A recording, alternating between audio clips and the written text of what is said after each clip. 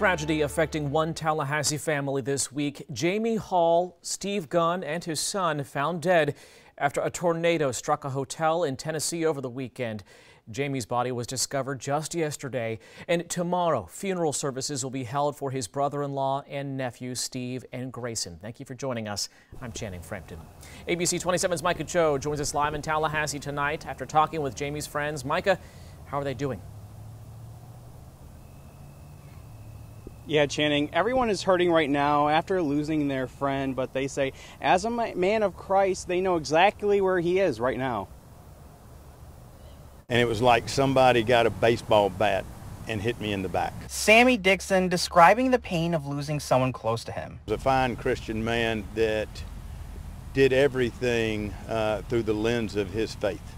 Jamie Hall was on a duck hunting trip last Saturday when a tornado blew through his hotel room, killing him, his brother-in-law Steve, and his 12-year-old nephew. Dixon, who worked with Jamie, says he was the type of man who loved helping people. Jamie Hall is a prince of a man. Jamie also spent time as a football and track coach, according to friend Patrick Figueroa. Figueroa explains how he treated the kids he coached stemmed from his home life as well. And how he raised his kids was definitely with the Lord, but with how you're supposed to raise kids in this generation.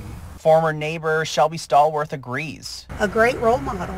You know, he is, he's what your children, you want your children to be like. Just a great man.